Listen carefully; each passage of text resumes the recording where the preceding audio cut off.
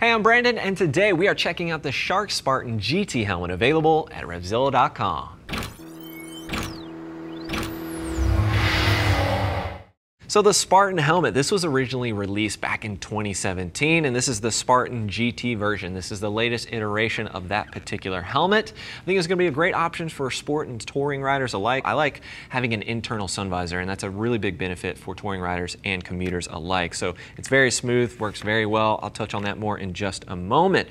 But in front of me, I've got the fiberglass version. This is 3 pounds and 9 ounces in a size medium, and then we've got 3 pounds and 9 ounces in the carbon version as well. And that's over here on my left-hand side. Now, you might be surprised by that. Usually when you go with carbon, a lot of times it's saving weight. Unfortunately, you're not saving any weight with this one. You're paying about $60 more, but that style, some people really like that, and it is going to have a more rigid, strong shell. So that's one of the main benefits for carbon as well. 3 pounds and 9 ounces again. One of my nitpicks for this particular helmet, we've got 2 shell sizes. It's around that kind of $500, $600 price range. And we've only got 2 shell sizes. We've got extra small to medium and then large to 2XL. And I think around this price range, we're seeing more shell sizes within the line. And that's gonna help keep it a bit more low profile with the overall size of it. And it's gonna help reduce the weight as well. So if I had to give anything to Shark, hopefully you'll give us more shell options, especially considering this particular price point. And both of these helmets are gonna be DOT only certified, and they will have an intermediate oval internal fit. Now, taking a quick look at that, intermediate oval is a bit more elongated front to back than it's going to be side to side. But as you can see, this has a very narrow entry. So it might take a little bit of wrestling to get on and off a few times when you first buy this helmet. As it breaks in, it's going to relax. It's going to be easier to do so, but just something to be cognizant of. It does have an intermediate oval internal shape, but the entry is very much on the narrow side of the spectrum. Now, keep in mind, this helmet will ship to you for free. And as always, we do have our price match policy in place. That is there to ensure that you're getting the best deal around. Now let's talk about the overall fit. Now I typically wear a size medium in most of my helmets. I measure just at like 22.5 inches around the full circumference of my head. Medium fits me spot on. There's no surprises there. I would certainly say this is fitting true to what the sizing chart is going to recommend. So get your measurements, reference that chart, you should be all set there. Let's talk about the ventilation here at the front. Very straightforward. Even with the gloved hand, this little tab is very easy to find, not too finicky there. And I like the top vent. That's very easy to manipulate. It's this large piece, so I don't have to kind of figure out where those small tabs are nowadays. This is nice. It's a solid piece there. And then working our way towards the rear, you can see we've got a bit of a spoiler at the rear, and you can actually open and close those as well. And that's going to create that Venturi effect, you know, pulling the airflow through the helmet, through the EPS to keep you nice and comfortable. And I like that it actually says on this tab, it says open. So you know when you've got it opened and closed, because you can't really see what it's updating and what it's changing. Definitely a bit more on the aggressive side of the spectrum when it comes to the shell design, very much in the sport category, I'd say, but geared more towards, you know, commuters and sport touring riders out there with the addition of the internal sun visor. And that's the next thing I wanted to talk about. This is the internal sun visor tab right here towards the top. It is very easy to open and close.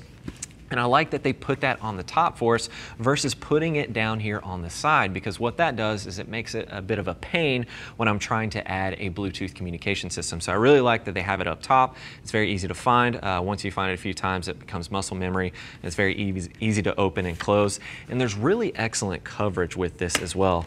You can see it goes all the way down. Sometimes they'll come up a little bit short. Really great coverage, so kudos to Shark on that one there.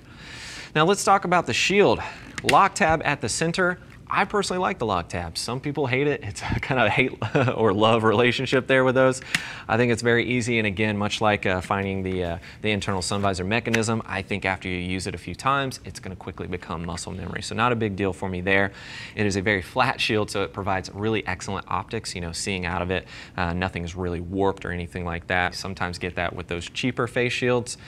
And then over here on the side, it is a Pinlock ready face shield. That's what that little tab is representing. The Pinlock is included in the box.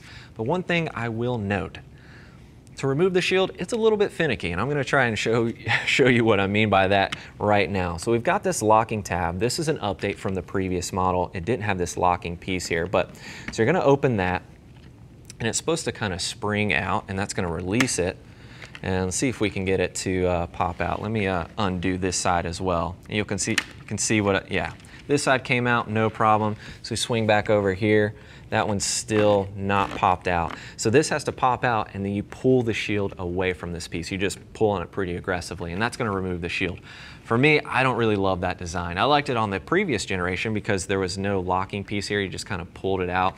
You had to put some force behind it, but it was easier to remove. So for me, not my favorite design with the removing the shield there. Just something to be cognizant of if you are seriously thinking about picking up this helmet. I think once you do it a few times, once you use it, it's not too bad, but it is something that's a little bit finicky for me. Let's move to the interior liner here.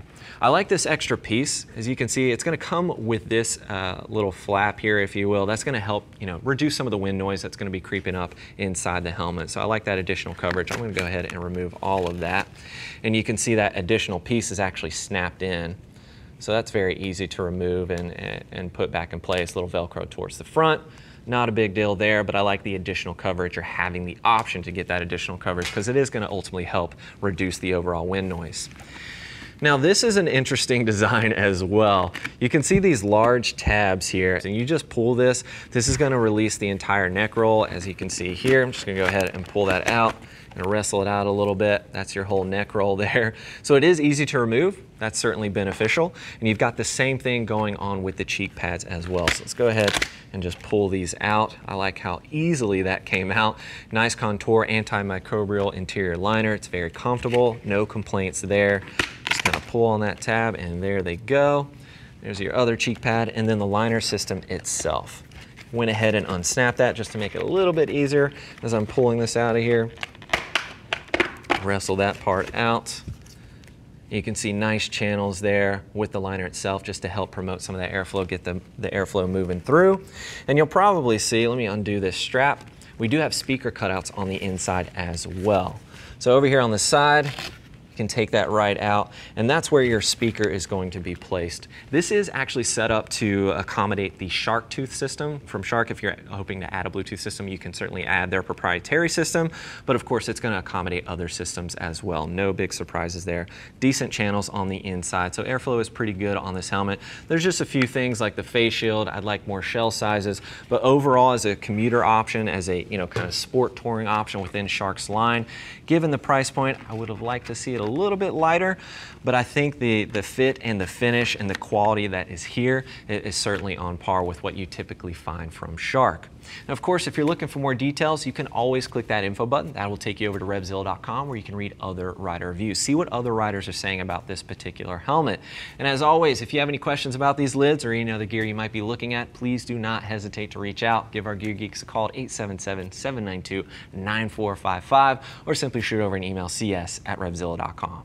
Thanks for hanging out with us for a bit, taking a closer look at the Shark Spartan GT helmets. I'm Brandon. Keep it pinned.